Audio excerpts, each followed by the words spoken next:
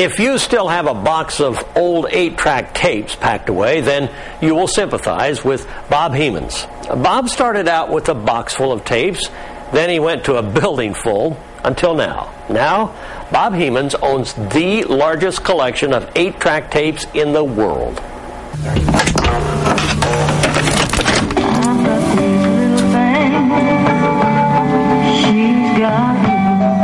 Well, put one in and the rest is history. That's how it happened 25 years ago for Bob Hemans. This is just one little... Here amongst Bob's 8-track tape collection in Flora, Illinois, there are tapes on the shelves,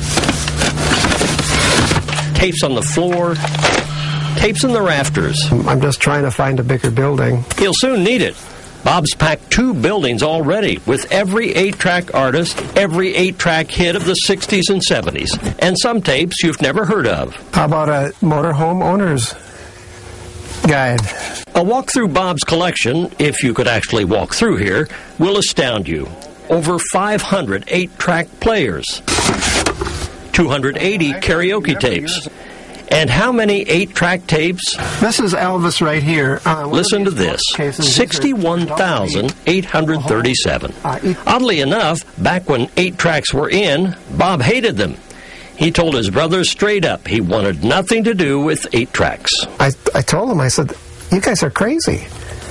Why? And I said, 8-track tapes take up so much room in the front seat. I want my girlfriend sitting next to me, not a bunch of tapes. But as you can see, the girlfriend eventually lost out. Teenage Bob became Tracker Bob.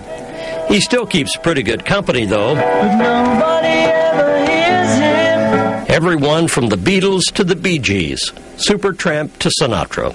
All his, all at the push of a button. Bob's collection is now in Ripley's Believe It or Not, and I suspect when some people read about his collection, they simply don't believe it. But there it is, pushed and piled and stacked and stored in every nook and corner of Bob's Track Shack. As you can see, I have it my way. Indeed he does. An 8-track guy in an iPod world.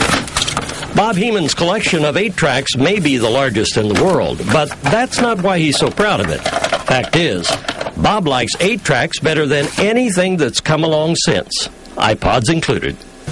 I don't think they have any class. 8-track tapes have some class. From the man whose collection is in a class all its own. And now Bob plans to open an 8-track museum. In the meantime, you will find him at yard sales rummaging through those old boxes of 8-tracks. Now to a guy who